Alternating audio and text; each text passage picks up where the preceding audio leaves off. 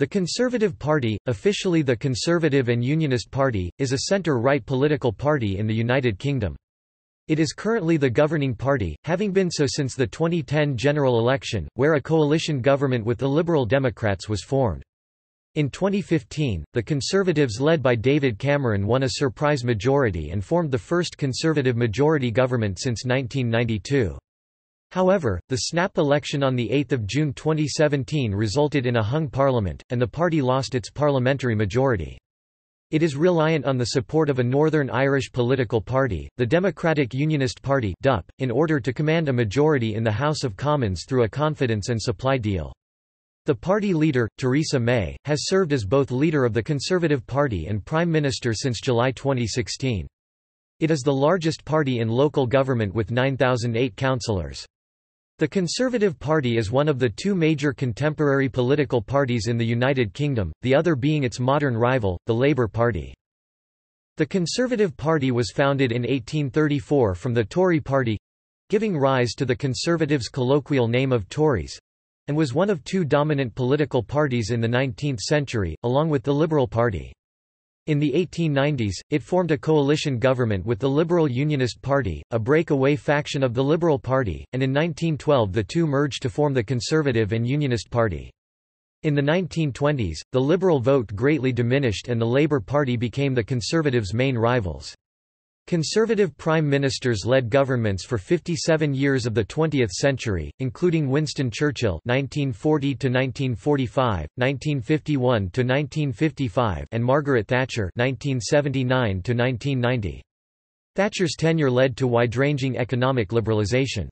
The Conservative Party's domination of British politics throughout the 20th century has led to them being referred to as one of the most successful political parties in the Western world. The Conservatives are the second largest British party in the European Parliament, with 18 MEPs, and sit with the European Conservatives and Reformists (ECR) parliamentary group. The party is a member of the Alliance of Conservatives and Reformists in Europe Europarty and the International Democrat Union (IDU). The party is the second largest in the Scottish Parliament and the second largest in the Welsh Assembly. The Conservatives were formerly allied to the Ulster Unionist Party (UUP) in Northern Ireland, but there is now a separate Northern Ireland Conservative Party similar to the Welsh and Scottish Conservative parties.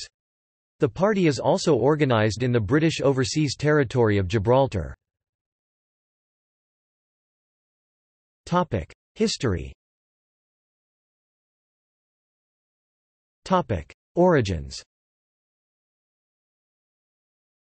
The Conservative Party was founded in the 1830s. However, some writers trace its origins to King Charles I in the 1620s. Other writers point to a faction, rooted in the 18th-century Whig Party, that coalesced around William Pitt the Younger in the 1780s. They were known as Independent Whigs, Friends of Mr. Pitt, or Pittites, and never used terms such as Tory or Conservative. Pitt died in 1806.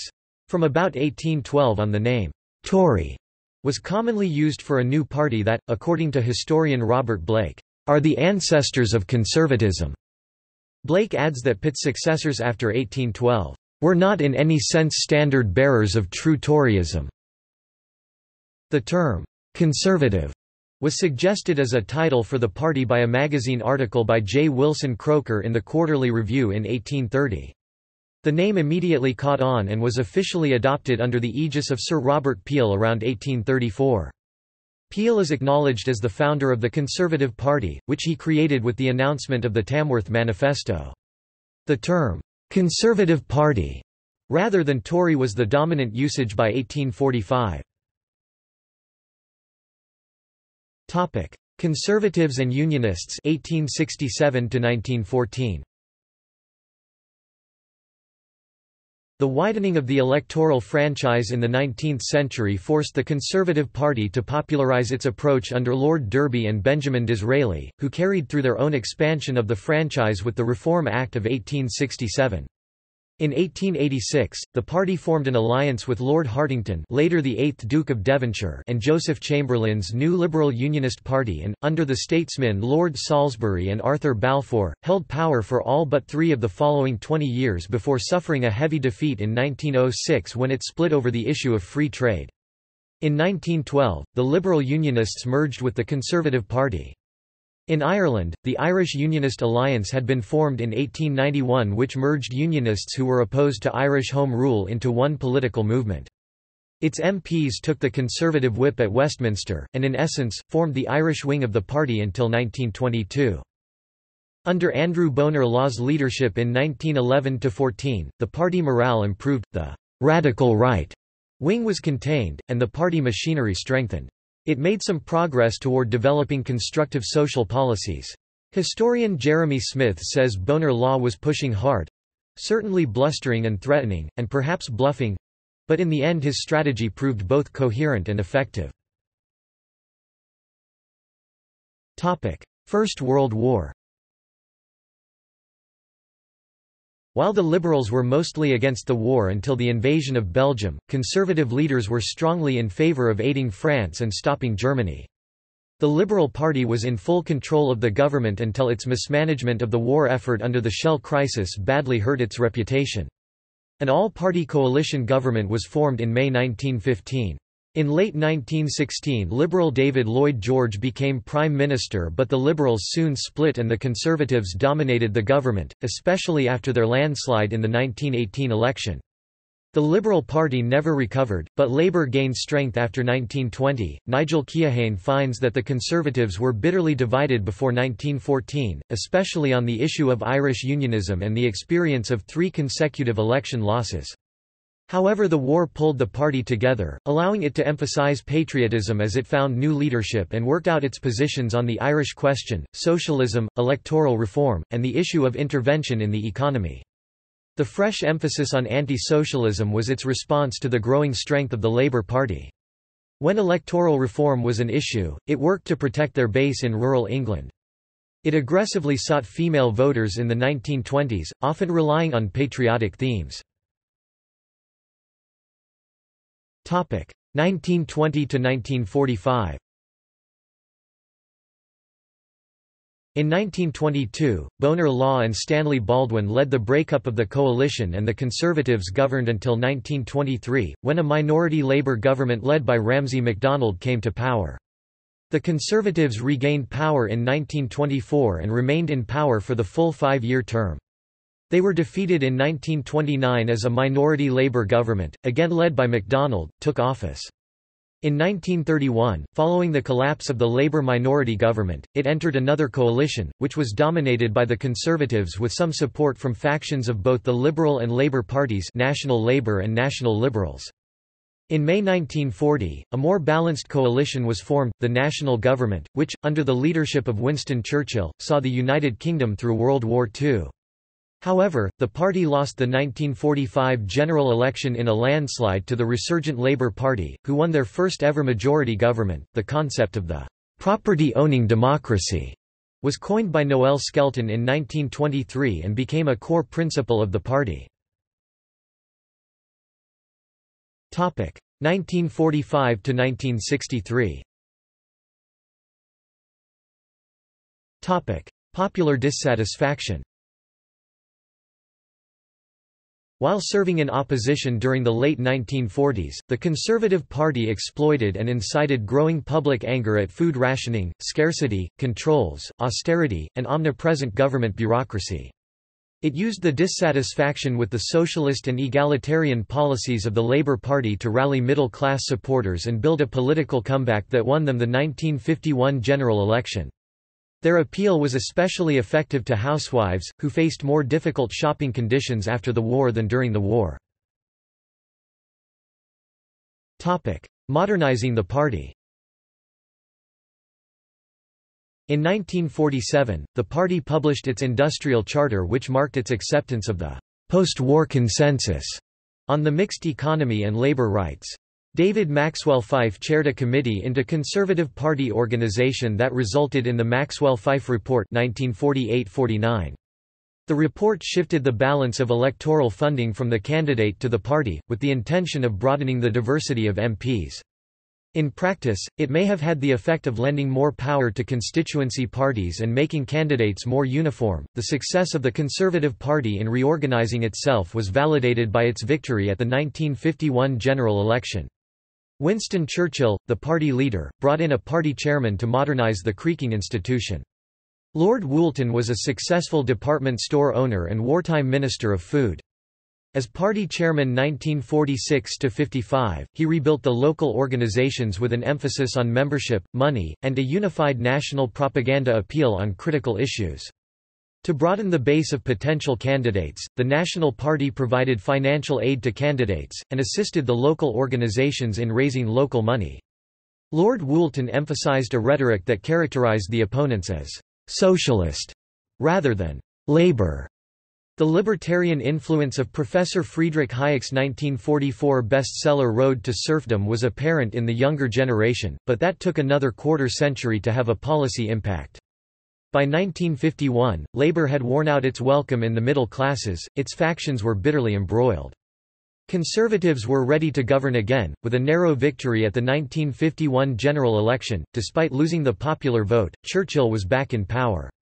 Although he was aging rapidly, he had national and global prestige. Apart from rationing, which was ended in 1954, most of the welfare state enacted by Labour were accepted by the Conservatives and became part of the post-war consensus that would later be satirized as bootschoolism, and which lasted until the 1970s. The Conservatives were conciliatory towards unions, but they did privatize the steel and road haulage industries in 1953. During the Conservatives' 13-year tenure in office, pensions went up by 49% in real terms, sickness and unemployment benefits by 76% in real terms, and supplementary benefits by 46% in real terms. However, family allowances fell by 15% in real terms during that period. The Conservatives were re-elected in 1955 and 1959 with larger majorities. Conservative Prime Ministers Churchill, Sir Anthony Eden, Harold Macmillan and Sir Alec Douglas Home promoted relatively liberal trade regulations and less state involvement throughout the 1950s and early 1960s. The Suez Crisis of 1956 was a humiliating defeat for Prime Minister Eden, but his successor, Macmillan, minimised the damage and focused attention on domestic issues and prosperity. Macmillan boasted during the 1959 general election that Britain had never had it so good. In 1958, Geoffrey Howe co-authored the report A Giant's Strength published by the Inns of Court Conservative Association. The report argued that the unions had become too powerful and that their legal privileges ought to be curtailed. Ian MacLeod discouraged the authors from publicizing the report. Macmillan believed that trade union votes had contributed towards the 1951 and 1955 victories and thought that it would be inexpedient to adopt any policy involving legislation which would alienate this support. Macmillan's bid to join the European Economic Community in early 1963 was blocked by French President Charles de Gaulle. The period saw the decline of the United Kingdom as a prominent world leader, with the loss of practically the entire empire and a laggard economy. Following controversy over the selections of Harold Macmillan and Sir Alec Douglas Home via a process of consultation known as the Magic Circle, a formal election process was created and the first leadership election was held in 1965. Of the three candidates, Edward Heath won with 150 votes to Reginald Maudling's 133 and Enoch Powell's 15 votes. Edward Heath 1965 to 1975. Edward Heath's 1970–74 government was known for taking the UK into the EEC, although the right wing of the party objected to his failure to control the trade unions at a time when a declining British industry saw many strikes, as well as a recession which started in 1973 and lasted for 2 years. Since accession to the EU, British membership has been a source of heated debate within the Conservative Party. Heath had come to power in June 1970 and the last possible date for the next general election was not until mid-1975. However, a general election was held in February 1974 in a bid to win public support during a national emergency caused by the miners' strike. However, Heath's attempt to win a second term in power at this snap election failed, as a deadlock result left no party with an overall majority. The Conservatives had more votes than Labour, but Labour had 4 more seats. Heath resigned within days, after failing to gain Liberal Party support in order to form a coalition government, paving the way for Harold Wilson and Labour to return to power as a minority government. Heath's hopes of returning to power later in the year were ended when Labour won the October 1974 election with an overall majority of 3 seats. Margaret Thatcher 1975 to 1990. Loss of power weakened Heath's control over the party and Margaret Thatcher deposed him in the 1975 leadership election.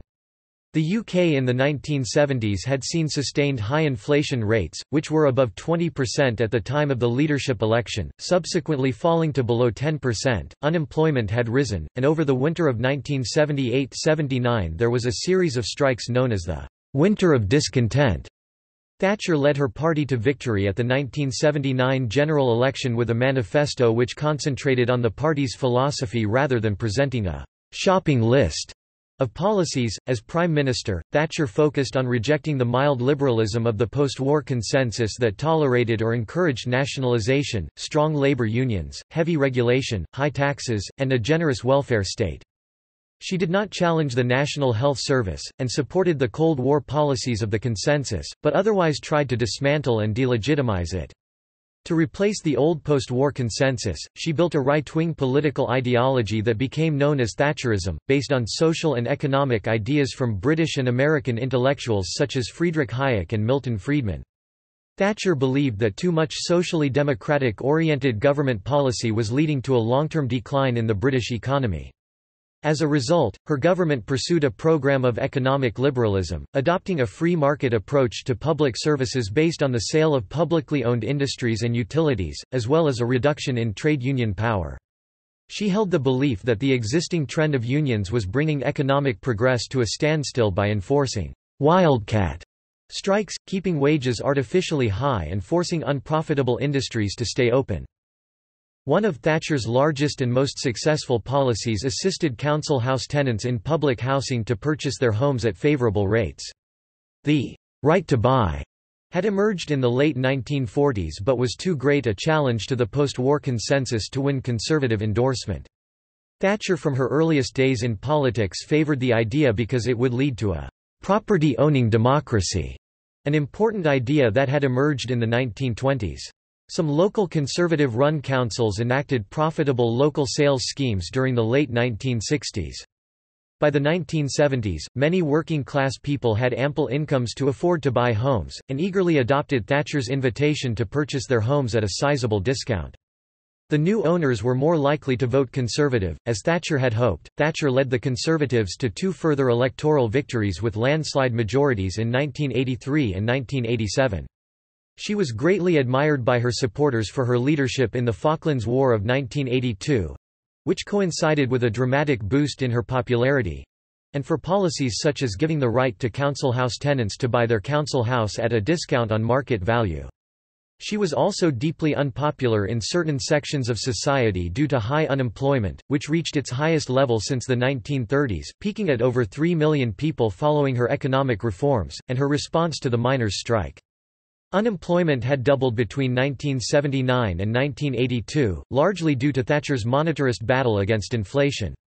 At the time of the 1979 general election, inflation had been at 9% or under for the previous year, having decreased under Callaghan, then increased to over 20% in the first 2 years of the Thatcher ministry, but it had fallen again to 5.8% by the start of 1983. It continued to be under 7% until 1990. The British economy benefited in the first Thatcher ministry by tax income from North Sea oil coming on stream. The period of unpopularity of the Conservatives in the early 1980s coincided with a crisis in the Labour Party, which then formed the main opposition. The Social Democratic Party (SDP) was established in 1981 and consisted of more than 20 breakaway Labour MPs, who quickly formed the SDP Liberal Alliance with the Liberal Party. By the turn of 1982, the SDP Liberal Alliance was ahead of the Conservatives in the opinion polls, but victory in the Falklands War in June that year, along with the recovering British economy, saw the Conservatives returning quickly to the top of the opinion polls and winning the 1983 general election with a landslide majority, due to a split opposition vote. Thatcher now faced, arguably, her most serious rival yet after the 1983 general election, when Michael Foot resigned as leader of the Labour Party and was succeeded by Neil Kinnock. With a new leader at the helm, Labour were clearly determined to defeat the Conservatives at the next election, and for virtually the entirety of Thatcher's second ministry it was looking a very serious possibility, as the lead in the opinion polls constantly saw a change in leadership from the Conservatives to Labour, with the alliance occasionally scraping into first place. By the time of the general election in June 1987, the economy was stronger, with lower inflation and falling unemployment, and Thatcher secured her third successive electoral victory with a second, albeit reduced, landslide majority. The introduction of the community charge, known by its opponents as the poll tax, in 1989 is often cited as contributing to her political downfall. The summer of 1989 saw her fall behind Neil Kinnock's Labour in the opinion polls for the first time since 1986, and her party's fall in popularity continued into 1990. By the second half of that year, opinion polls were showing that Labour had a lead of up to 16 points over the Conservatives, and they faced a tough 18 months ahead of them if they were to prevent Kinnock's ambition to become Prime Minister from becoming a reality. At the same time, the economy was sliding into another recession. Internal party tensions led to a leadership challenge by the Conservative MP Michael Heseltine, and, after months of speculation about her future as Prime Minister, she resigned on 28 November 1990, making way for a new Conservative leader more likely to win the next general election in the interests of party unity. John Major (1990–1997).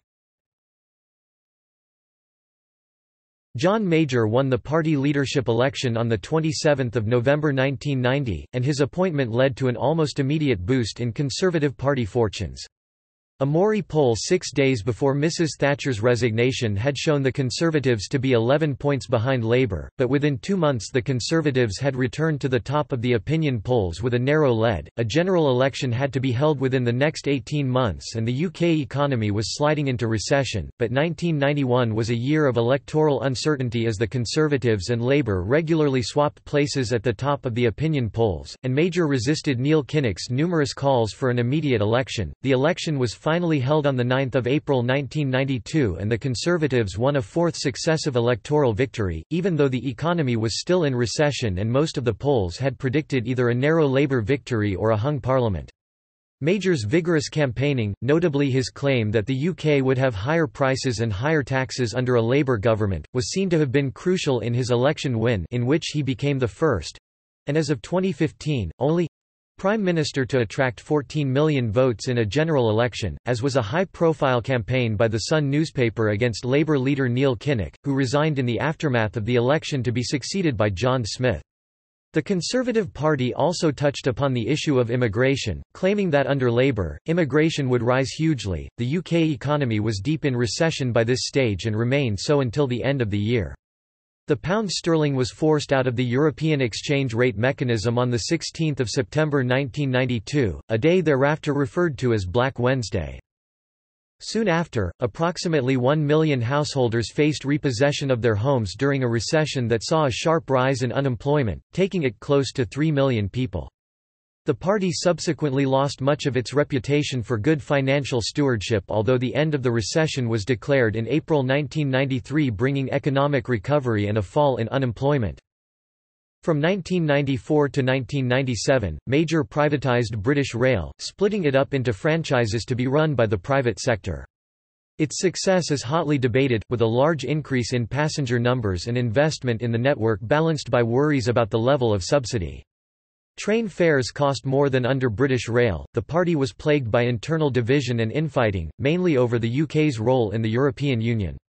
The party's Eurosceptic wing, represented by MPs such as John Redwood, opposed further EU integration, whilst the party's pro-European wing, represented by those such as Chancellor of the Exchequer Kenneth Clarke, was broadly supportive. The issue of the creation of a single European currency also inflamed tensions, and these would continue to dog the party until the early 2000s decade. These divisions gave off an impression of a divided party, which had lost touch with the voters. Major also had to survive a leadership challenge in 1995 by the Secretary of State for Wales, the aforementioned John Redwood. Major survived, but Redwood received 89 votes from MPs, as well as the backing of the Sun newspaper, which described the choice as being between Redwood or Deadwood. This further undermined Major's influence in the Conservative Party. The Conservative government was also increasingly accused in the media of sleaze. Their support reached its lowest ebb in late 1994, after the sudden death of Labour Party leader John Smith and the election of Tony Blair as his successor, when Labour had up to 60% of the vote in opinion polls and had a lead of some 30 points ahead of the Conservatives. The Labour lead was gradually narrowed over the next 2 years, as the Conservatives gained some credit for the strong economic recovery and fall in unemployment. But as the 1997 general election loomed, despite their high-profile New Labour, New Danger campaign, it was still looking certain that Labour would win. An effective opposition campaign by the Labour Party culminated in a landslide defeat for the Conservatives in 1997 that was Labour's largest ever parliamentary victory, and the worst defeat for the Conservatives since the 1906 general election 91 years earlier.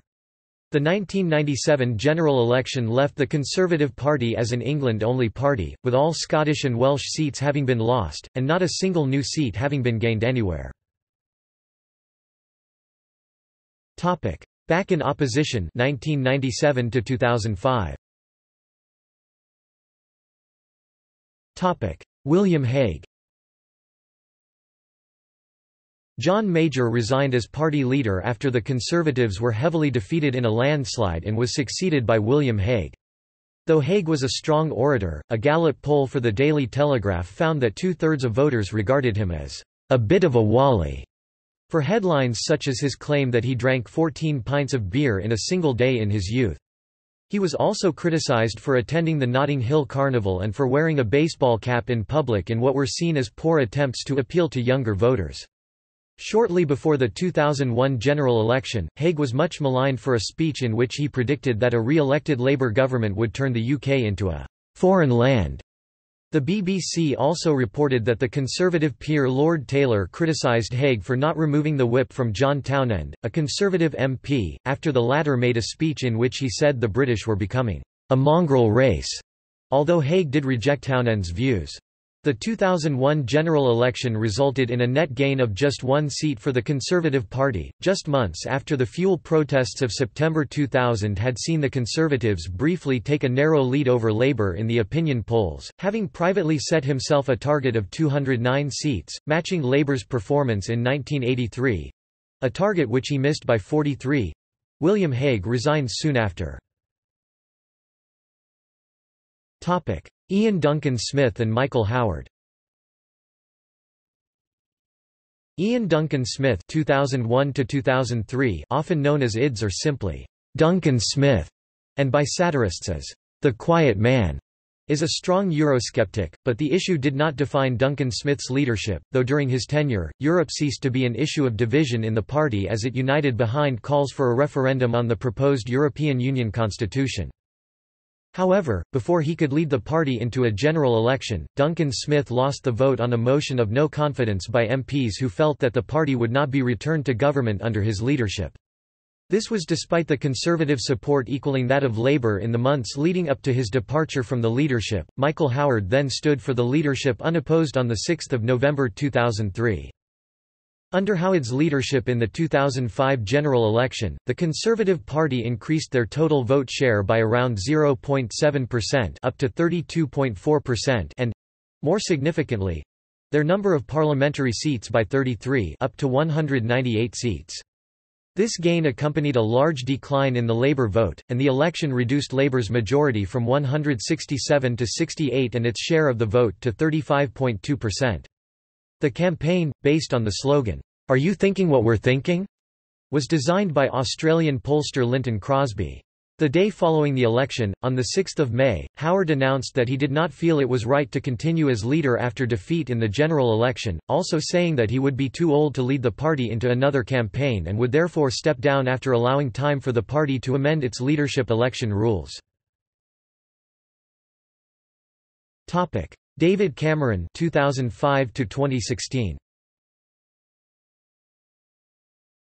David Cameron won the 2005 leadership election. Cameron defeated his closest rival, David Davis, by a margin of more than 2-1, taking 134,446 votes to 64,398. He then announced his intention to reform and realign the Conservatives, saying they needed to change the way they looked, felt, thought and behaved, advocating a more centre-right stance as opposed to their recent staunchly right-wing platform. Although Cameron's views are probably to the left of the party membership and he sought to make the Conservative brand more attractive to young, socially liberal voters, he has also expressed his admiration for Margaret Thatcher, describing himself as a big fan of Thatcher's, though he questions whether that makes him a Thatcherite. For most of 2006 and the first half of 2007, polls showed leads over Labour for the Conservatives. Polls became more volatile in summer 2007 with the accession of Gordon Brown as Prime Minister, although polls gave the Conservatives a lead after October of that year and, by May 2008, with the UK's economy sliding into its first recession since 1992, and a week after local council elections, a YouGov poll commissioned by The Sun newspaper was published giving the Conservative Party a 26-point lead over Labour, its largest lead since 1968.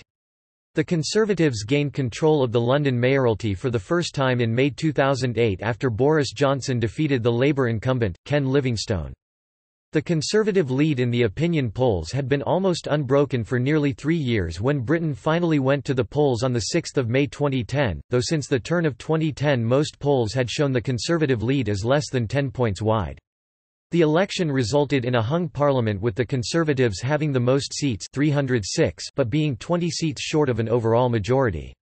Following the resignation of Gordon Brown as Prime Minister and leader of the Labour Party 5 days afterwards, David Cameron was named as the country's new Prime Minister and the Conservatives entered government in a coalition with the Liberal Democrats, the first post-war coalition government. In May 2014, the Conservatives were defeated in the European parliamentary elections, coming in third place behind the UK Independence Party and Labour. UKIP ended with 24 MEPs, Labour 20, and the Conservatives 19. The result was described by UKIP leader Nigel Farage as disastrous for Cameron, and the leaders of the other main parties. In September 2014, the Unionist side, championed by Labour as well as by the Conservative Party and the Liberal Democrats, won in the Scottish independence referendum by 55% no to 45% yes on the question, "Should Scotland be an independent country?" This can be seen as a victory for British unionism, a core part of traditional Conservative ideology, and also for David Cameron as the incumbent Prime Minister. At the 2015 general election, the Conservatives won a majority of seats in the House of Commons and formed a majority government under David Cameron. The party increased its national vote share, becoming the first incumbent party to do so since 1900. The result was unexpected and exceeded even the party leadership's expectations, as most polls had predicted a hung parliament. This was also the first general election since 1992 in which the Conservatives had won an overall majority, although the vote share of 36.9% was lower than the previous 4 Conservative majority governments under Thatcher and Major. In March 2017, the party was fined £70,000, the largest fine of this sort in British political history, after an Electoral Commission investigation found significant failures by the party to report its 2015 general election campaign spending. On the morning of Friday, 24 June 2016, Cameron announced his intention to resign as Prime Minister, after he failed to convince the British public to stay in the European Union, and subsequently the Conservative Party leadership election was announced with Theresa May, Michael Gove, Stephen Crabb, Liam Fox and Andrea Leadsom confirmed as the official contenders to be his successor, with Boris Johnson ruling himself out of the process.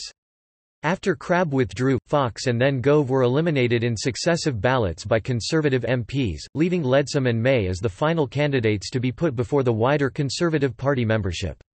Leadsom subsequently withdrew from the contest on the 11th of July. Topic: Theresa May 2016 present. On the 11th of July 2016, Theresa May became the leader of the Conservative Party with immediate effect following the withdrawal from the leadership election of her sole remaining opponent, Andrea Leadsom. She was appointed Prime Minister of the United Kingdom on 13 July 2016. She has promised social reform and a more centrist political outlook for the Conservative Party and its government. In a speech after her appointment, May emphasised the term unionist in the name of the party, reminding all of the precious, precious bond between England, Scotland, Wales and Northern Ireland. May considers herself a one-nation conservative. May's early cabinet appointments were interpreted both as centrist and conciliatory, an effort to reunite the party in the wake of the UK's vote to leave the European Union, and as a shift to the right. According to The Guardian, May appointed former Mayor of London Boris Johnson as Foreign Secretary, former Secretary of State for Energy and Climate Change Amber Rudd as Home Secretary, and former Shadow Home Secretary David Davis to the newly created office of Brexit Secretary. Liam Fox and Philip Hammond, who had both previously served as Secretary of State for Defence, Fox from 2010 to 2011 and Hammond from 2011 to 2014, were appointed to the newly created Office of International Trade Secretary and as Chancellor of the Exchequer respectively. Replacing Michael Gove, Elizabeth Truss was made Justice Secretary, the first female Lord Chancellor in the thousand-year history of the role. Andrea Leadsom, who was Energy Minister and May's primary competitor for party leader, was made the new Environment Secretary. However, former Northern Ireland Secretary Theresa Villiers resigned from cabinet after May offered her a post which was not one which I felt I could take on. Nearly half of the first May ministry were women. In her first speech, May made a promise to combat the burning injustice in British society and create a union between all of our citizens, and promising to be an advocate for the ordinary working-class family, and not just for privileged few. In the UK, in April 2017, the Cabinet agreed to hold a general election on Thursday 8 June. During the resulting campaign, Theresa May asked the electorate to "strengthen my hand" in Brexit negotiations, promised "strong and stable leadership in the national interest", and warned of a "coalition of chaos" under Jeremy Corbyn. Contrary to opinion polling at the time, the election resulted in a hung parliament, with the Conservative Party having 317 seats in the House of Commons, but without an overall majority. The Democratic Unionist Party suggested it would be able to provide a confidence and supply arrangement depending on negotiations. On 9 June 2017, May announced her intention to form a new minority government with support from the DUP, which was finalised on 26 June. On 8 January 2018, May announced her first major cabinet reshuffle, keeping in place most ministers, but promoting others. In May 2018, the Conservative Party was accused of failing to take action on Islamophobia. The Muslim Council of Britain has repeatedly demanded an investigation, saying there are now more than weekly incidents of Islamophobia involving Conservative candidates and representatives. In an open letter, it tells Chairman Brandon Lewis he must ensure racists and bigots have no place in the party. Former party co-chair Baroness Warsi also called on May to publicly acknowledge that Islamophobia is a problem in the Conservative Party, arguing that she has been trying to get the party to address the issue for over 2 years. The Conservative Muslim Forum also accused the Conservative Party of a failure to take action on Islamophobia and joined calls for an independent inquiry. In addition, 350 mosques and 11 umbrella organisations across the UK have urged the Conservatives to launch internal inquiry into Islamophobia claims. In July 2018, the MCB repeated its call for an independent inquiry and accused the Conservatives of turning blind eye to Islamophobia claims. A week later Warsi supported this call, and warned the Conservatives were pursuing a politically damaging policy of denial about the problem in its own ranks. She accused Conservative chair Brandon Lewis of a "woefully inept" response to recent complaints and added that MP Zach Goldsmith should receive "mandatory diversity training" for alleged Islamophobia in his failed 2016 London mayoral campaign against Sadiq Khan. In August 2018, following comments made by Boris Johnson regarding the burqa, niqab, the MCB called the comments, "particularly regrettable in this current climate," and reiterated its calls for an inquiry, accusing Johnson of "pandering to the far right." In October 2018, recently selected London mayoral candidate Sean Bailey was accused of Islamophobia and Hinduphobia after it was reported that had written a pamphlet, entitled No Man's Land, for the Centre for Policy Studies. In it, Bailey argued that accommodating Muslims and Hindus robs Britain of its community, and is turning country into a crime-riddled cesspool. As a result, he claimed that South Asians bring their culture, their country and any problems they might have, with them, and that this was not a problem within the black community, because we've shared a religion and in many cases a language. Policies. Economic policy. The Conservative Party believes that free markets and individual achievement are the primary factors behind economic prosperity. A leading economic theory advocated by conservatives is supply-side economics. This theory holds that reduced income tax rates increase GDP growth and thereby generate the same or more revenue for the government from the smaller tax on the extra growth. This belief is reflected, in part, by the party's advocacy of tax cuts. One concrete economic policy of recent years has been opposition to the European single currency. Anticipating the growing Euroscepticism within his party, John Major negotiated a British opt-out from the single currency in the 1992 Maastricht Treaty, although several members of Major's cabinet, such as Kenneth Clarke, were personally supportive of EMU participation. Following Major's resignation after the 1997 defeat, each of the four subsequent Conservative leaders, including David Cameron, have positioned the party firmly against the adoption of the euro. This policy is broadly popular with the British electorate. Following Labour's victory in the 1997 general election, the Conservative Party opposed Labour's decision to grant the Bank of England independent control of interest rates, on the grounds that it would be a prelude to the abolition of the pound sterling and acceptance of the European single currency, and also expressed concern over the removal of monetary policy from democratic control. However, bank independence was popular amongst the financial community as it helped to keep inflation low. The Conservatives accepted Labour's policy in early 2000. Since coming to power, the 50% top rate of income tax has been dropped to 45% in 2013. Furthermore, the Conservative Party has reduced government spending. Social policy. Since the leadership of David Cameron, the Conservative Party has distanced with the association between social conservatism and the Conservatives manifest in policies such as tax incentives for married couples, the removal of the link between pensions and earnings, and criticism of public financial support for those who do not work played a role in the electoral decline of the party in the 1990s and early 2000s decade.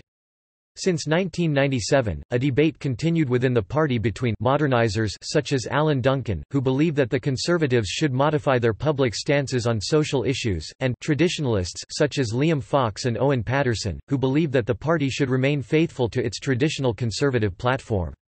This may have resulted in William Hague's and Michael Howard's pre-election swings to the right in 2001 and 2005, as well as the election of the Stop Kenneth Clarke candidate, Ian Duncan Smith, in 2001. Ian Duncan Smith, however, remains influential. It has been argued by analysts that his Centre for Social Justice forced Cameron to the right on many issues, particularly crime and social welfare. The party has strongly criticised Labour's state multiculturalism.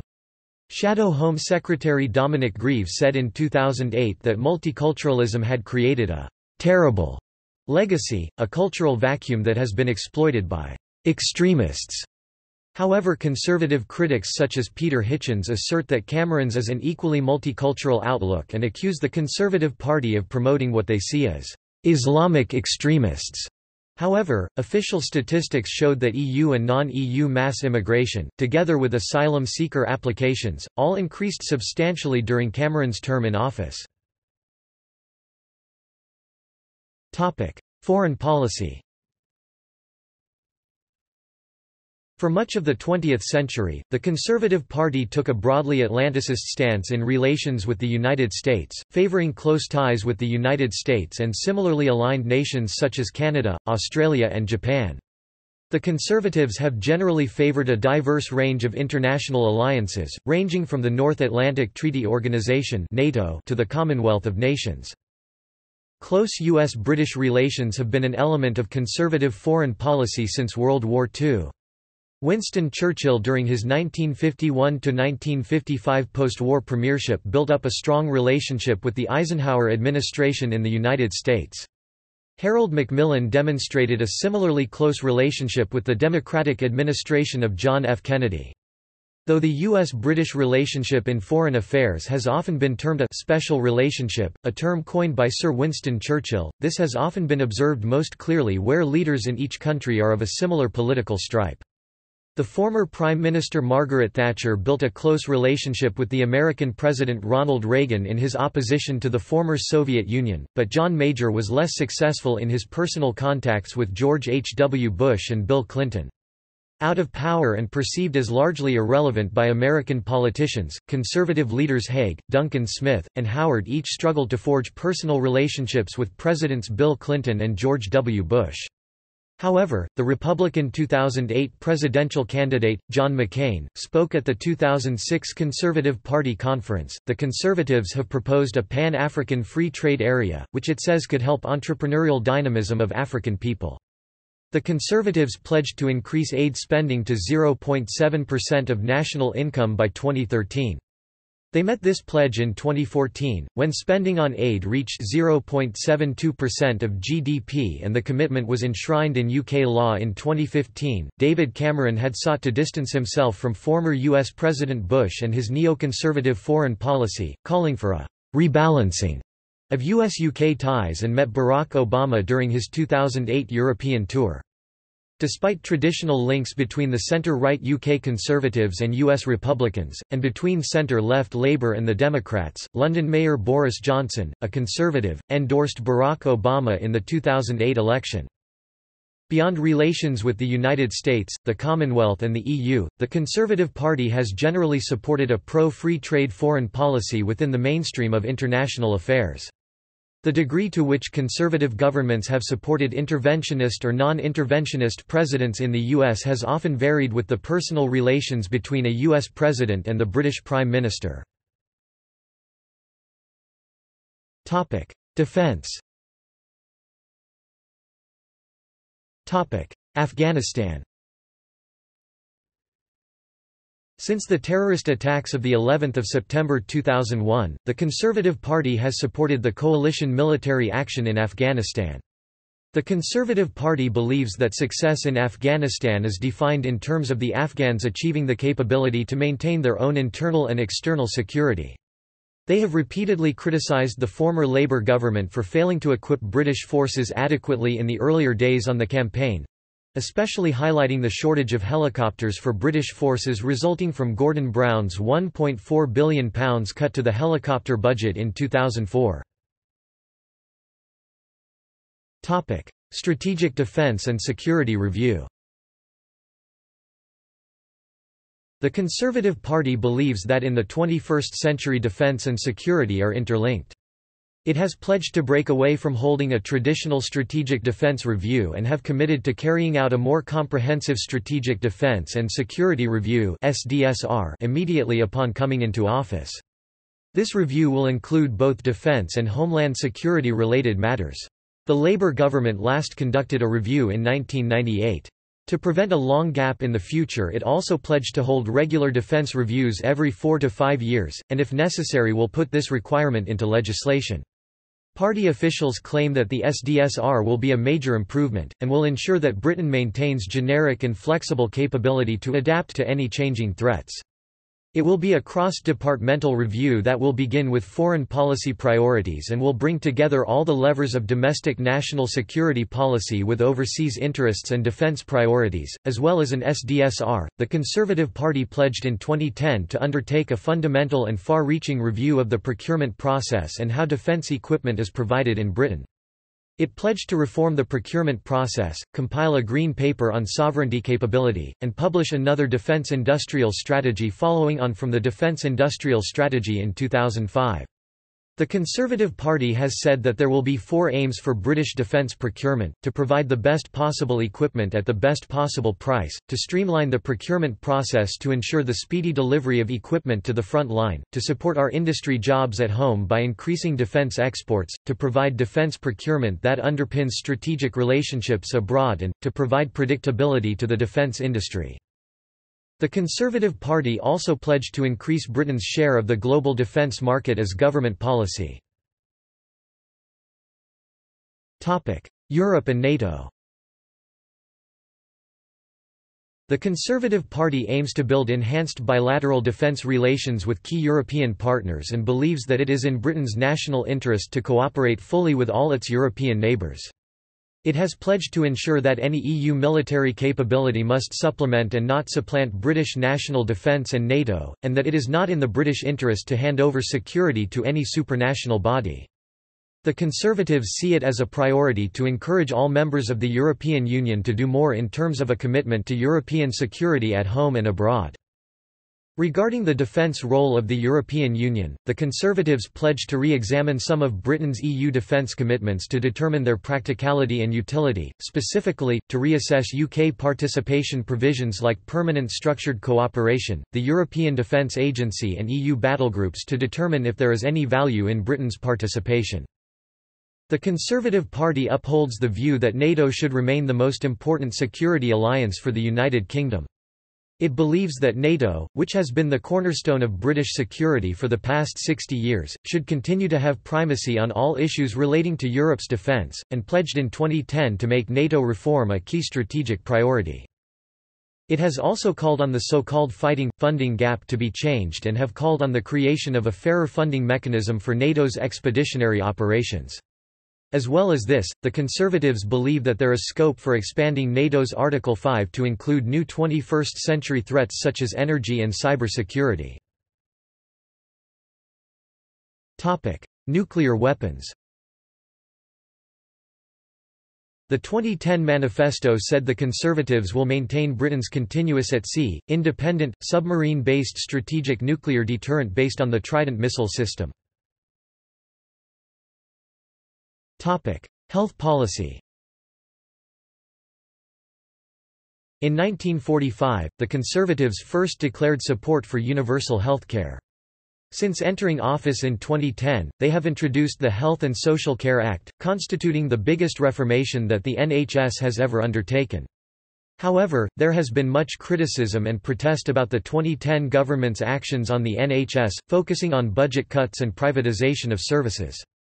After a 2013 union protest said by police to have been one of the largest protests seen in Manchester, the General Secretary of the Trades Union Congress (TUC) said that austerity was having a devastating effect, with 21,000 NHS jobs lost over the previous 3 months alone, and that the NHS is one of Britain's finest achievements and we will not allow ministers to destroy, through cuts and privatisation, what has taken generations to build. The Department of Health responded that there was absolutely no government policy to privatise NHS services. Drug policies. Views on drug legality and policing vary greatly within the Conservative Party. Some Conservative politicians such as Alan Duncan take the libertarian approach that individual freedom and economic freedom of industry and trade should be respected. Other Conservative politicians, despite being economically liberal, are in favour of full prohibition of the ownership and trade of many drugs. Other Conservatives are in the middle ground, favouring stances such as looser regulation and decriminalisation of some drugs. Legalization of cannabis for medical uses is favoured by some Conservative politicians, including Boris Johnson. Education and research. In education, the Conservatives have pledged to review the national curriculum, and introduce the English Baccalaureate. The restoration of discipline was also highlighted, as they want it to be easier for pupils to be searched for contraband items, the granting of anonymity to teachers accused by pupils, and the banning of expelled pupils being returned to schools via appeal panels. In higher education, the Conservatives have increased tuition fees to £9,000 per year, however have ensured that this will not be paid by anyone until they are earning over £21,000, and that those who fail their studies, will not pay anything at all. The Scottish Conservatives also support the reintroduction of tuition fees in Scotland. In 2016, the Conservative government extended student loan access in England to postgraduate students to help improve access to education. Within the EU, the UK is one of the largest recipients of research funding in the European Union, receiving £7 billion between 2007 and 2015, which is invested in universities and research-intensive businesses. Following the vote to leave the EU, Prime Minister Theresa May guaranteed that the Conservative government would protect funding for existing research and development projects in the UK.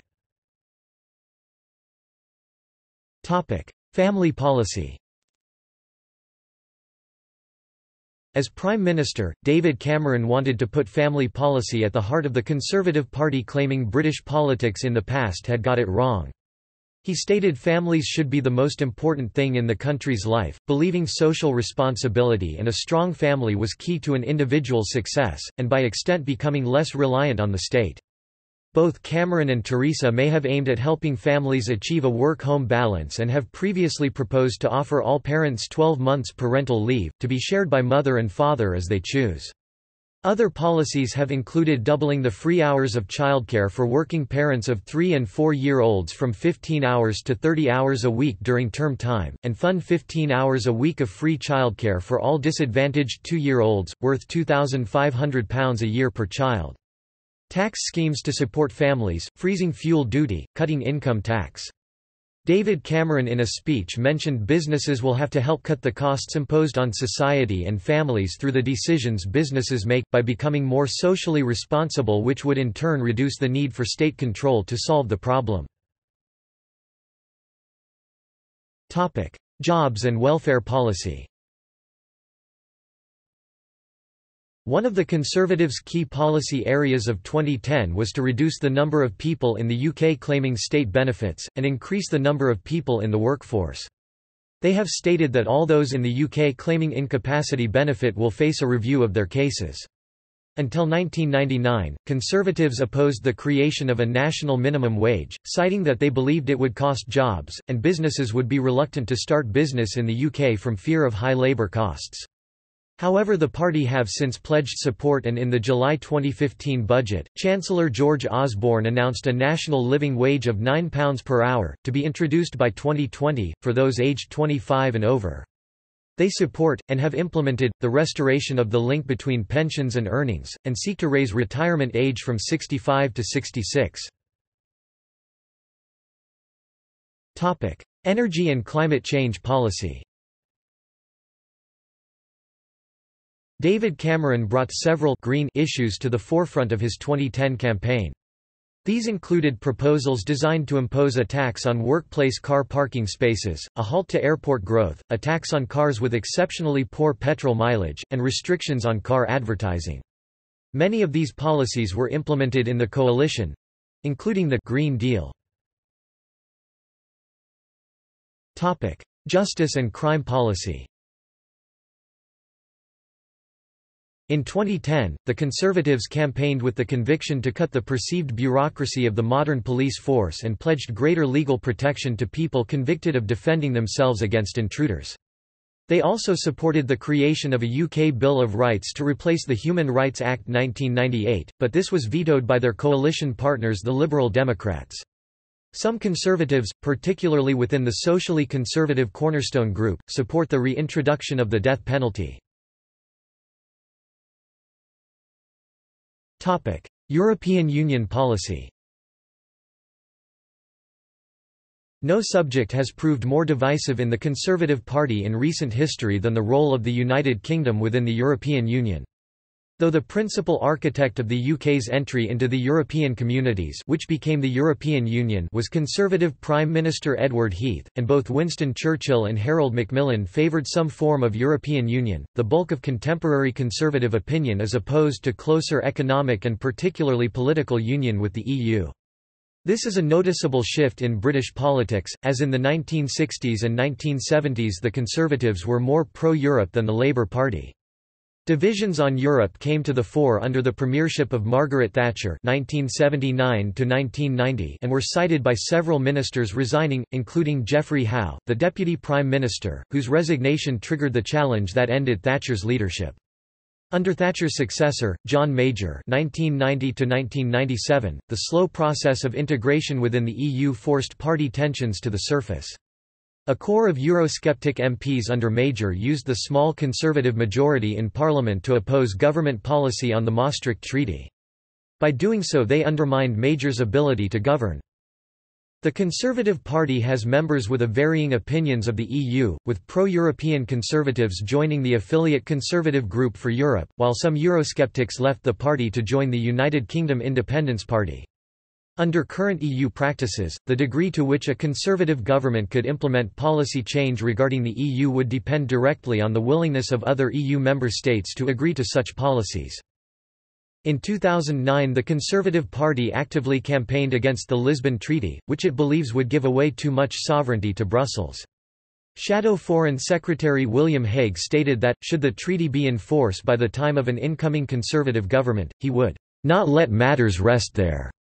However, on 14 June 2009 the Shadow Business Secretary, Kenneth Clarke, said in an interview to the BBC that the Conservative Party would not reopen negotiations on the Lisbon Treaty if the Irish backed it in a new referendum, which they did on 2 October 2009. The Conservative Party pledged an in-out referendum on membership of the European Union after a renegotiation. The referendum took place on 23 June 2016, and resulted in a vote to leave the European Union, a vote commonly referred to as Brexit. Prime Minister Theresa May signed the notice under Article 50 of the Lisbon Treaty, which officially begins Britain's withdrawal from the EU, on 28 March 2017, and at 12:20 on 29 March 2017, the UK Ambassador Tim Barrow delivered the notice to EU President Donald Tusk, officially triggering the two-year process of leaving the European Union. Union policy. The Conservatives staunchly support the maintenance of the United Kingdom, and oppose the independence of any of the countries of the United Kingdom, England, Scotland, Wales or Northern Ireland from it. They have had a mixed history on support for Scottish, Welsh and Northern Irish devolution. In 1968, Edward Heath issued his Perth Declaration, in support of a Scottish Assembly, in the wake of growing nationalism. However, the cause went unanswered during his turbulent premiership, and under Margaret Thatcher and John Major's leadership, the Conservatives vehemently opposed devolution, and campaigned against it in the 1997 devolution referendum. Following the Scottish Parliament's establishment in 1999, they have vowed to support its continued existence, and along with Labour and the Liberal Democrats, they supported the Scotland Bill 2011, granting further devolution of power. They campaigned alongside Labour and the Liberal Democrats against full Scottish independence in the 2014 Scottish independence referendum. In Wales, the Conservatives campaigned against devolution in the 1997 referendum, however, likewise as with Scotland, they have vowed to maintain the Welsh Assembly's continued existence, and in 2011 supported the further devolution of power.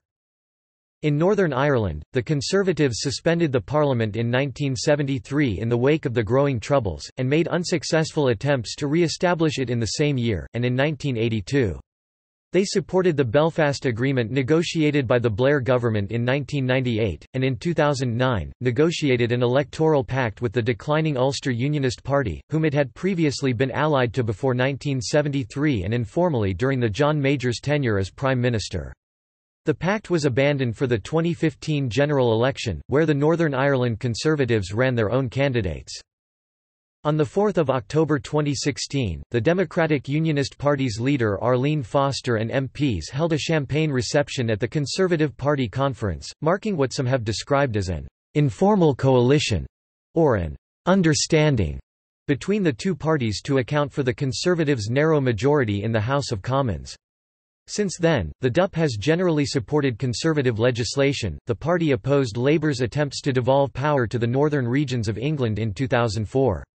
It declared support for a commission into the West Lothian question, as to whether or not only English MPs should be able to vote on issues solely affecting English matters following the Scottish independence referendum.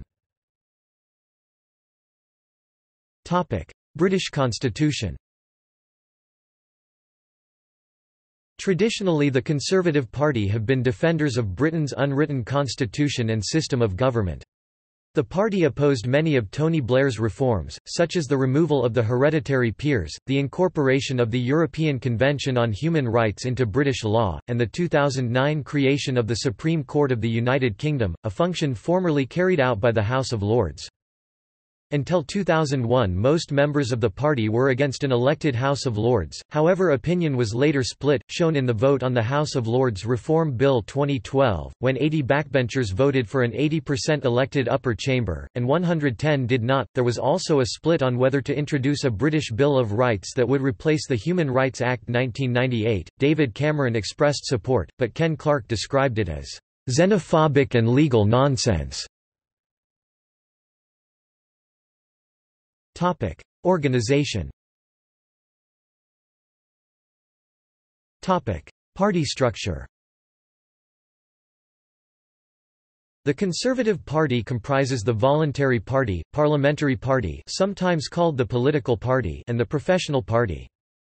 Members of the public join the party by becoming part of a local constituency association. The country is also divided into regions, with each region containing a number of areas, both having a similar structure to constituency associations. The National Conservative Convention sets the voluntary party's direction and is composed of all association chairs, officers from areas and regions, and 42 representatives and the Conservative Women's Organization. The convention meets twice a year. Its annual general meeting is usually held at Spring Forum, with another meeting usually held at the Conservative Party Conference. In the organization of the Conservative Party, constituency associations dominate selection of local candidates, and some associations have organized open parliamentary primaries. The 1922 committee is effectively head of the parliamentary party. Its leader forms policy in consultation with his cabinet and administration.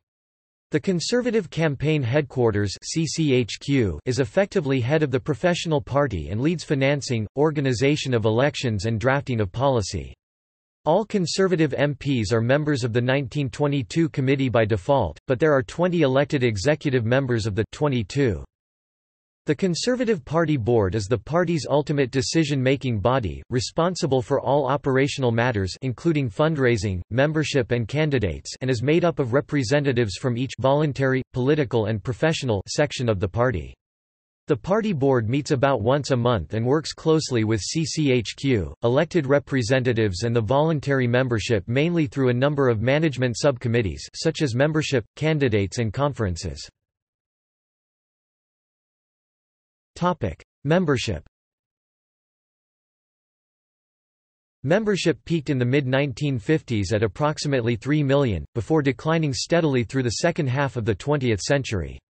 Despite an initial boost shortly after David Cameron's election as leader in December 2005, membership resumed its decline in 2006 to a lower level than when he was elected. In 2010, the Conservative Party had about 177,000 members according to activist Tim Montgomery, and in 2013 membership was estimated by the party itself at 134,000. The membership fee for the Conservative Party is £25, or £5 if the member is under the age of 23. From April 2013 until the 2015 general election, people could join Team 2015 without being party members, and take part in political campaigning for the party. At the 2018 Conservative Spring Forum, party chairman Brandon Lewis announced that the party's membership stood at 124,000. Prospective parliamentary candidates. Associations select their constituencies' candidates. Some associations have organized open parliamentary primaries. A constituency association must choose a candidate using the rules approved by, and in England, Wales and Northern Ireland from a list established by, the Committee on Candidates of the Board of the Conservative Party. Prospective candidates apply to the Conservative Central Office to be included on the approved list of candidates. Some candidates will be given the option of applying for any seat they choose, while others may be restricted to certain constituencies. A Conservative MP can only be deselected at a special general meeting of the local Conservative Association, which can only be organised if backed by a petition of more than 50 members.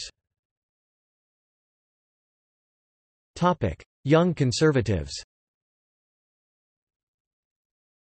From 1998 to 2015, the Conservative Party maintained a youth wing for members under 30 called Conservative Future, with branches at both universities and at parliamentary constituency level.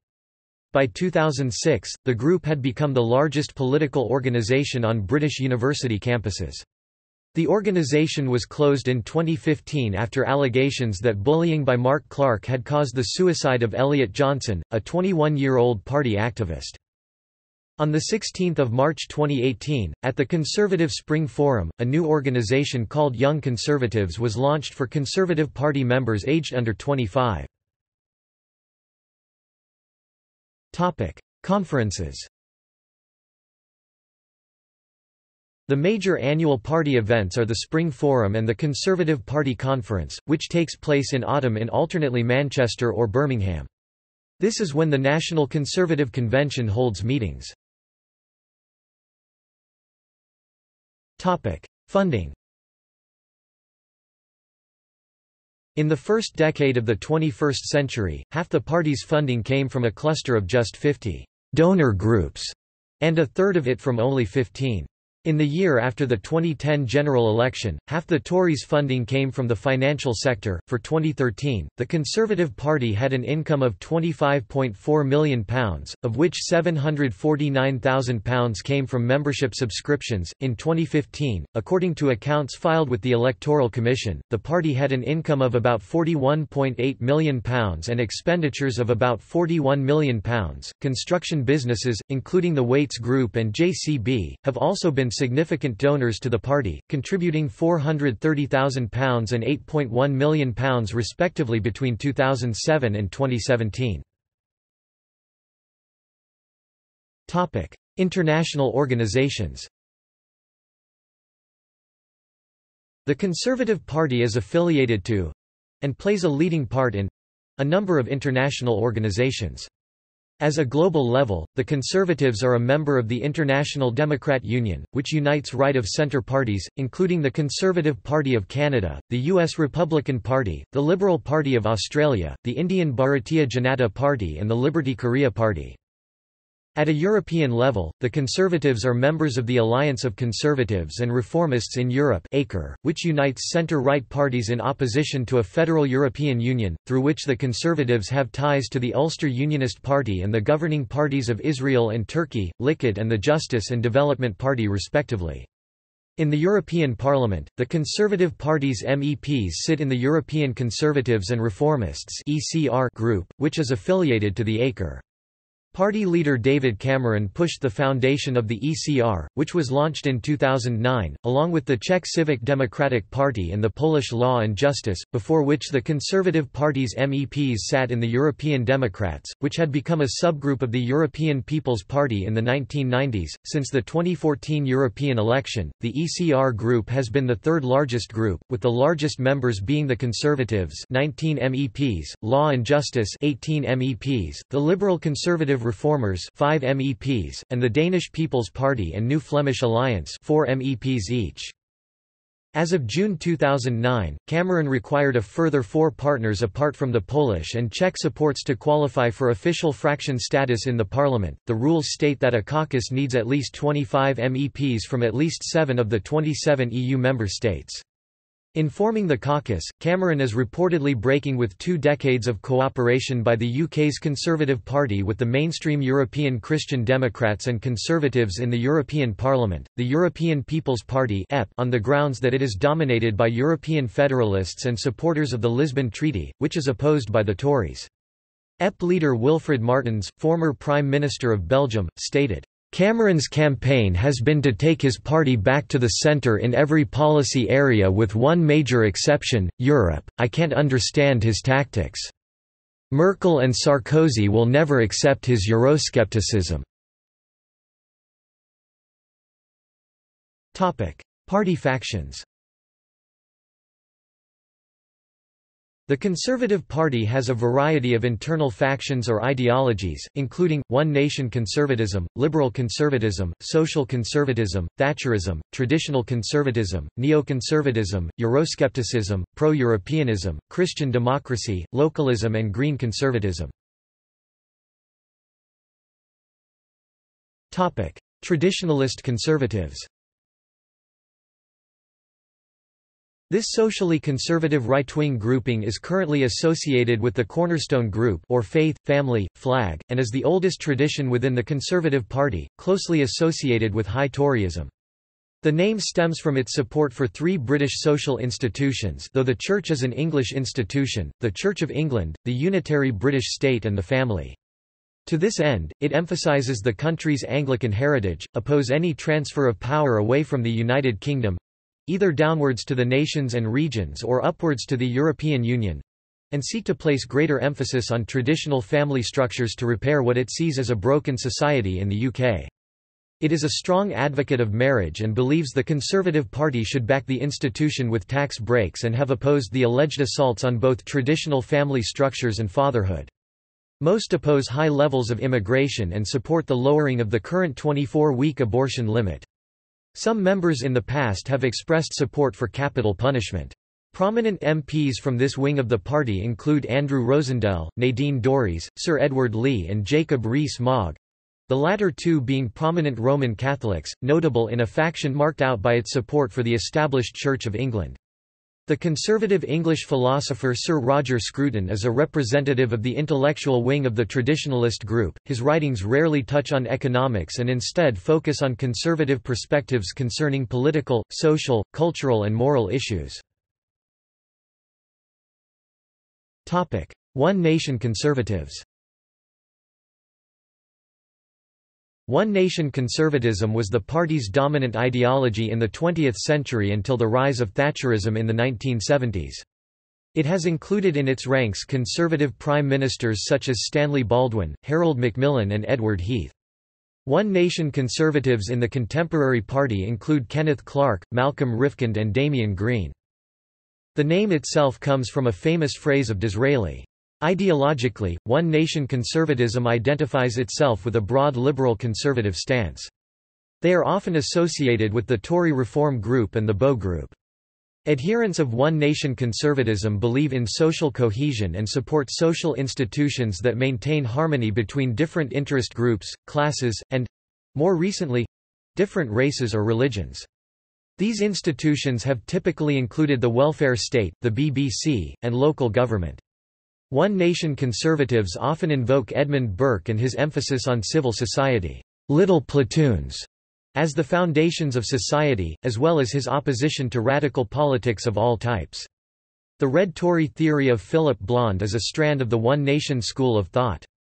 Prominent Red Tories include former cabinet ministers Ian Duncan Smith and Eric Pickles and Parliamentary Under-Secretary of State Jesse Norman.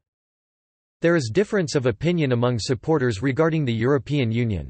Some support it perhaps stemming from an extension of the cohesion principle to the international level, though others are strongly against the EU, such as Sir Peter Tapsell. Free market conservatives.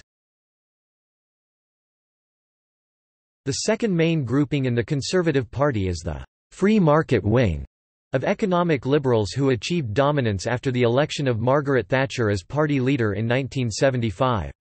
Their goal was to reduce the role of the government in the economy, and to this end they supported cuts in direct taxation, the privatization of nationalized industries and a reduction in the size and scope of the welfare state. Supporters of the free market wing have been labeled as Thatcherites. The group has disparate views of social policy. Thatcher herself was socially conservative and a practicing Anglican, but the free market wing in the Conservative Party harbour a range of social opinions from the civil libertarian views of Michael Portillo, Daniel Hannan, and David Davis to the traditional conservatism of former party leaders William Hague and Ian Duncan Smith. The Thatcherite wing is also associated with the concept of a classless society. Whilst a number of party members are pro-European, some free marketeers are Eurosceptic, perceiving most EU regulations as interference in the free market and/or a threat to British sovereignty.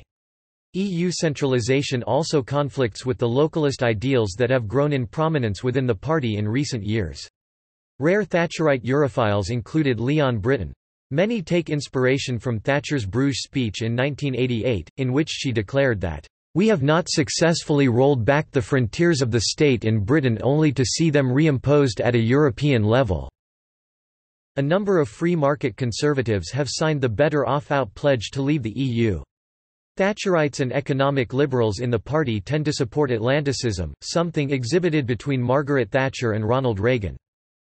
Thatcher herself claimed philosophical inspiration from the works of Burke and Friedrich Hayek for her defense of liberal economics. Groups associated with this tradition include the No Turning Back Group and Conservative Way Forward, whilst Enoch Powell and Sir Keith Joseph are usually cited as early influences in the movement. Some free market supporters and Christian Democrats within the party tend to advocate the social market economy, which supports free markets alongside social and environmental responsibility, as well as a welfare state. Sir Keith Joseph was the first to introduce the model idea into British politics, writing the publication, Why Britain Needs a Social Market Economy.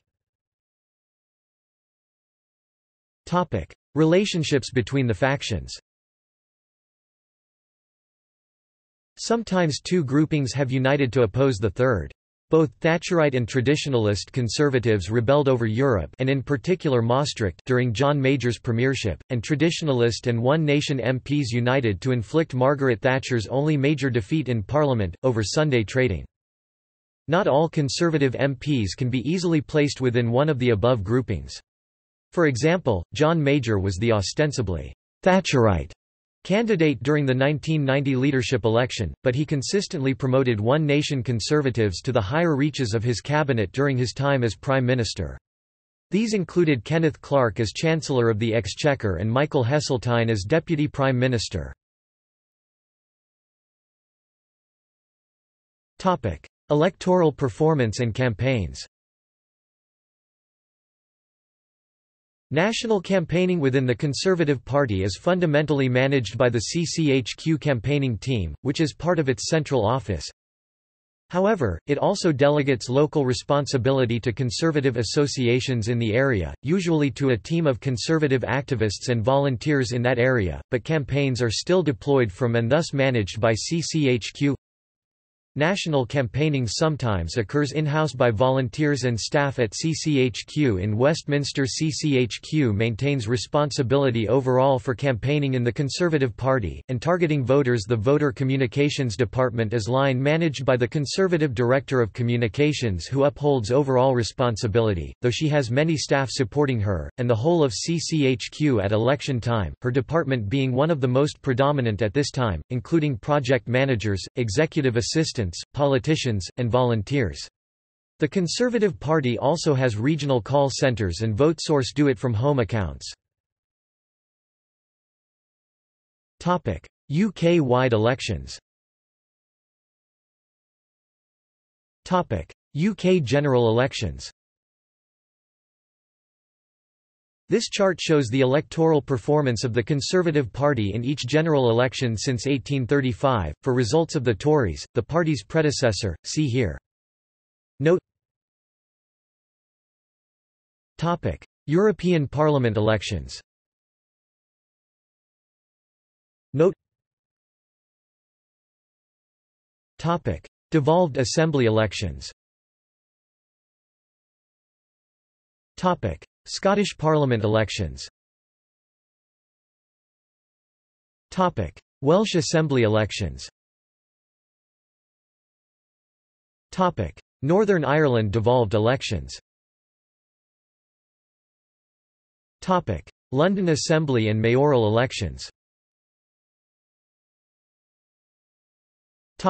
Associated groups. Ideological groups. Interest groups.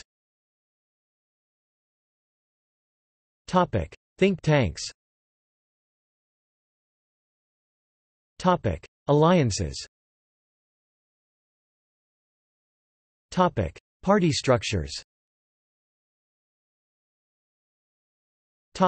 See also: Conservatism in the United Kingdom, List of Conservative Party (UK) politicians, List of UK Conservative Party general election manifestos, List of political parties in the United Kingdom, Racism in the UK Conservative Party. Notes.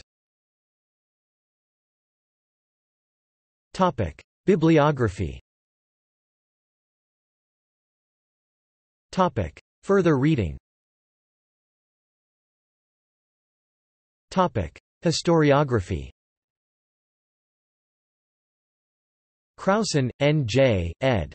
The Longman Companion to the Conservative Party since 1830 2001, Chronologies, Relations with Women, Minorities, Trade Unions, EU, Ireland, Social Reform and Empire. Harrison, Brian. Margaret Thatcher's Impact on Historical Writing. In William Roger Lewis, ed., Irrepressible Adventures with Britannia, Personalities, Politics, and Culture in Britain London, 2013, 307–21. Kowal, Kit. Renaissance on the Right? New Directions in the History of the Post-War Conservative Party. 20th Century British History 27 No. 2 2016, 290–304, online. Porter, Bernard. Though not an historian myself, Margaret Thatcher and the Historians. 20th Century British History 5 No. 2 1994, 246–56. Turner, John. The British Conservative Party in the 20th Century, From Beginning to End? Contemporary European History 8 No. 2 1999, 275–87. External links.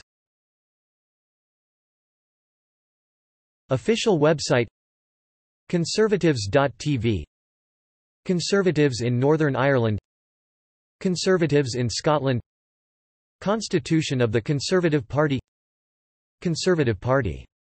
Net – Conservative website directory, Guardian Politics – Special Report – Conservative Party, The Thatcher Legacy 1979–2009 International Conference, Conservative Party UK at Curlie.